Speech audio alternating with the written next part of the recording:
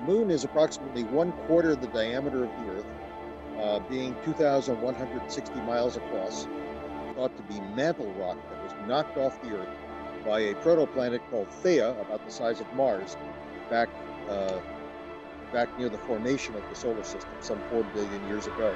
The moon, as you know, is gravitationally locked to the Earth, which simply means that the heavier side of the moon is always facing bottom, which means down toward the gravitational center of the Earth, namely the center.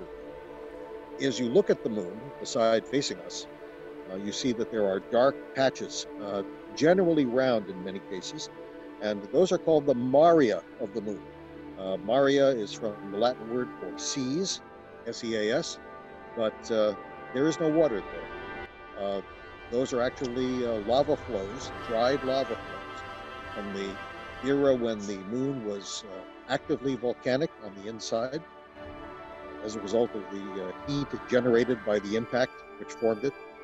But the large lava flows that we see on the Earth-facing side of the moon, the largest of them is called Oceanus Procellarum, the ocean of storms. The Sea of Tranquility, Mare Tranquillitatis, where the Apollo 11 first landed back on it was July 20th, 1969, is another.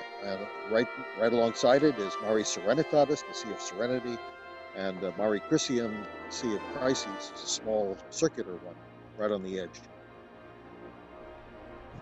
Okay, there's M5.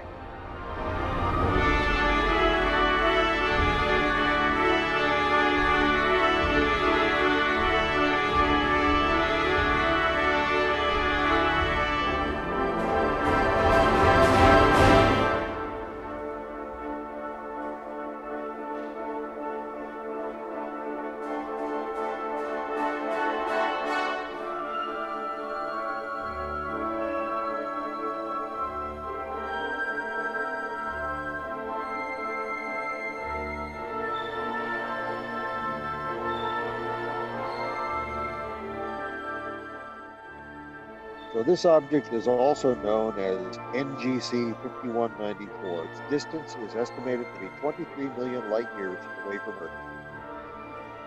The Whirlpool galaxy has been extensively observed by professional astronomers who study it to understand galactic structure, particularly that associated with spiral arms, as well as galaxy interactions. These spiral nebulae were not recognized as galaxies until Edwin Hubble found Cepheid variable stars in some. These stars, Cepheid variables, and therefore their spiral nebulas, were so far away that they were revealed to be entirely separate galaxies outside our own. That was the great discovery and contribution of Edwin Hubble. The advent of radio astronomy and subsequent radio images of M51 showed that the Whirlpool and its irregular companion galaxy are indeed interacting, sometimes both together called M51, in which case the individual galaxies may be referred to as M51A and M51B. Designation of C/2020 F3 indicates a non-periodic comet and the third discovered in 2020. By early July, comet Neowise had brightened to magnitude 1, yet it also developed a second tail. The first tail is blue and made of gas and ions, with a red separation in the tail caused by high amounts of sodium.